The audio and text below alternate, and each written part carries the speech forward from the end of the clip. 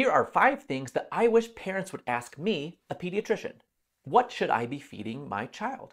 And that includes conversations about fruit juices, picky eaters, how much fast food is too much, etc., etc. How do I help my child sleep better? This might include discussions about sleep hygiene or is melatonin safe for kids, those kinds of things. How do I help my child avoid anxiety or depression? Man, I have got a lot of good advice here. How do I best support my child's immune system? Simply, there are things that work and there are things that don't work. I actually have a lot of videos about boosting your child's immune system. How do I help my child's learning and development? There are things that you can do as a parent right now. In fact, there are things that will help a baby when they are 1 day old.